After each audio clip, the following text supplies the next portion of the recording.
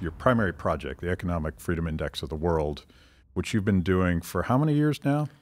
I started working on it in 1990, so 30 years. Yeah. I was a graduate. I was 12 years old. I was a graduate student. It was my whole career has been working on this doggone index. And it was you and Dr. Gortney. Yeah, Jim Gortney was a professor of mine at Florida State, and he went off to some conference, and it was great for me because he was gone for a week and didn't bother me. He was my boss. Yeah. And he came back and he said, "I just met Milton Friedman." I'm like, "Oh, that's really cool, man." And he says, "Guess what? We're going to do an economic freedom index." I'm like, "What? There's no internet. This is 1990." So we're digging in the bowels of the Florida State Library, trying to find data. And we cobbled an index together, and like one thing led to another. 30 years later, I'm still doing it. So. Yeah. Did you have any idea of how difficult this actually is to measure things in an objective way? It's brutal, yeah. Like our first index, I think we had 11 variables in 70 countries. Now we have 40 variables in 160 countries or something. So, but yeah, at first, it was just like, how do you measure freedom? It's just this amorphous, vague thing. And so it turned out to be a lot more difficult. Well, it was as difficult as we thought it was going to be. We knew there was a reason no one had done one before. Yeah, because it's really hard. So we gave it the old college try, but that was precisely right. We just said, every measurement tool ever created is faulty. The thermometer in this room isn't a precise reading of the temperature, but it's good enough. Yeah. So good enough was our goal. We want to do an economic freedom index that's just good enough. So are you suggesting that this was actually Milton Friedman's idea? Yeah, actually it was. That's cool. Milton Friedman and Michael Walker, who was the founder of something called the Fraser Institute in Canada. Yeah. They decided that someone should do an economic freedom index. So they held a conference. They invited Jim.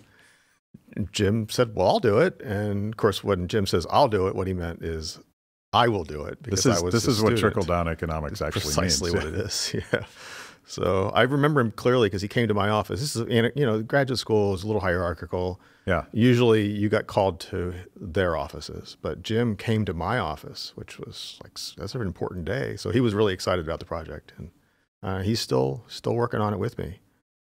So I watched a talk that you gave on this, and ultimately you're looking at a set of criteria that we'll go through, but you're basically comparing Adam Smith's idea of natural liberty with Marx's idea of socialism, communism, whatever you want to call that.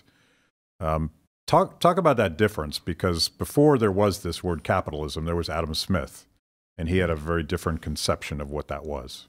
Yeah, Smith didn't use the word capitalism. In fact, Marx was one that really popularized that term. Smith called it a system of natural liberty, and today we would use other words normally, but he meant private property, markets, competitive markets. He was a big opponent of monopolies. In his day, monopolies were usually granted by the king. The king would say, "Hey, you're the only guy that can sell shoes," or something. You'd be the Royal Charter Shoe Company. And he was very much opposed to monopolies. He wanted to see free and open and unfettered markets. He had this crazy idea that you should trade with the French.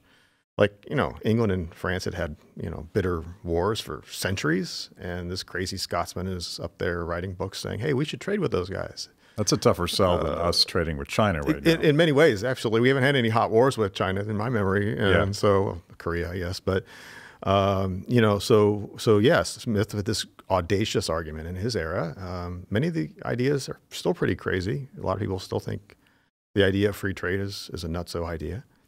But that was Smith's idea, set of ideas. The question is, how do you put a number on it? That was our goal. Our goal was to try to put a number, 7, 6, 8.